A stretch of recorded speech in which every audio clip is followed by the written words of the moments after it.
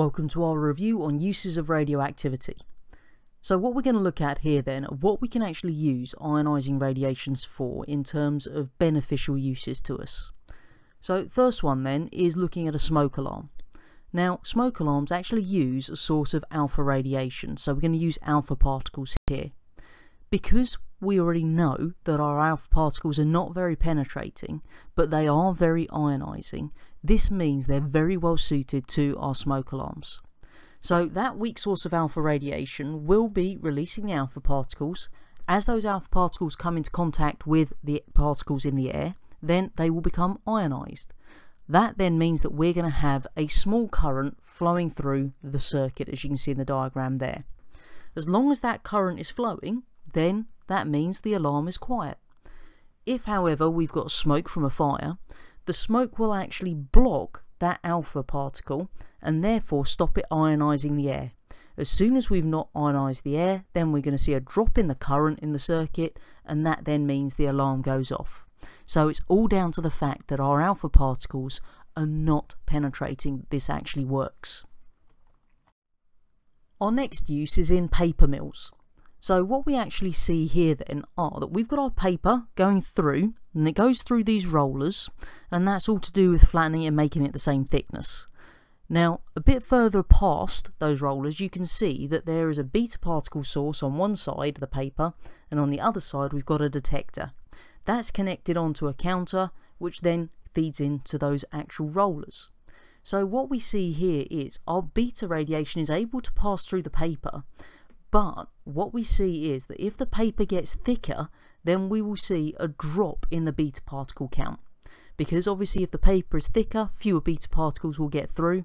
That's picked up by the detector, and as a result that sends a message to the controllers of our rollers, and as a result of that the rollers then squeeze together to make the paper thinner. So it just monitors how many beta particles actually pass through the paper and then moves the rollers accordingly.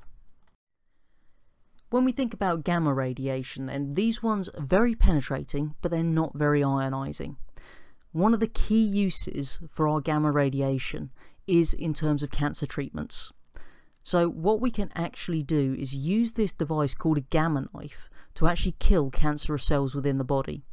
So what we can see is that we've got this movable source of gamma radiation in our actual machine there. Now what's going to happen is that's going to be focused on the location of the tumour at all times, but it's going to move.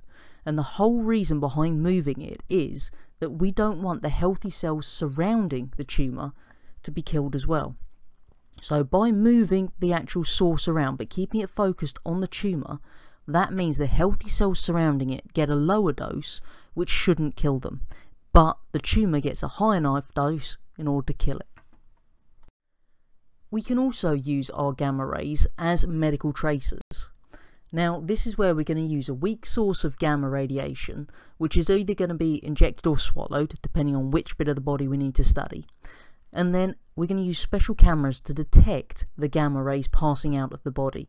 So this means that depending on obviously the level of radiation picked up, then we'll identify where there's a leak or a blockage in that one part of the body. So it's a way of identifying where a problem is without obviously having to carry out surgery. The other use for our gamma radiation then is in terms of sterilising equipment. The gamma rays can actually be used to kill bacteria on instruments, making them safe to use. So this is important when we're thinking about these very delicate tubes and things like this made of plastic. Obviously we can't sterilise them through heating because you heat plastic up, it's going to melt into a puddle, which isn't going to be much use to us. But using the gamma rays means that we can obviously sterilise this equipment that is very delicate in the grand scheme of things and wouldn't withstand high temperatures.